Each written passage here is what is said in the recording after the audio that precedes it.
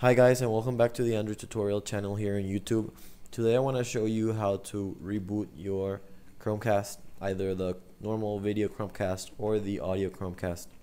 So first thing you got to do is open the Google Home app. So I got it here, it's already open, and we're going to dismiss this. And it says that you gotta go to the devices, which is in the top right corner. I'm gonna show it to you here once again. I got several devices. My Chromecast is this one. So for example, you could see that my name is living room and it's showing this sunflowers at the moment. What I need to do is go through the three buttons here, and from there go to reboot. So as simple as that.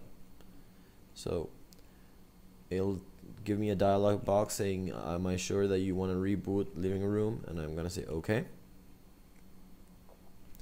And as simple as that, my living room Chromecast is rebooting. So it'll take approximately 2 to 3 minutes in order to show back once again. As you could see here, it's no longer appearing on the list because it's offline, so it's not detecting it anymore. But once it comes back, it will be shown here.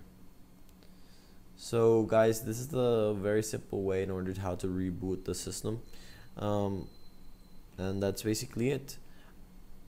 The other way in order to reboot the system is going to the three buttons and going to settings instead of reboot, and just clicking on reboot. So that's exactly how it does. So if you have any questions, please let me know. Also like and subscribe to this YouTube channel. We make a lot of tutorials in order to help you guys get the most out of your Android devices. So thank you very much, and you have a good day. Bye.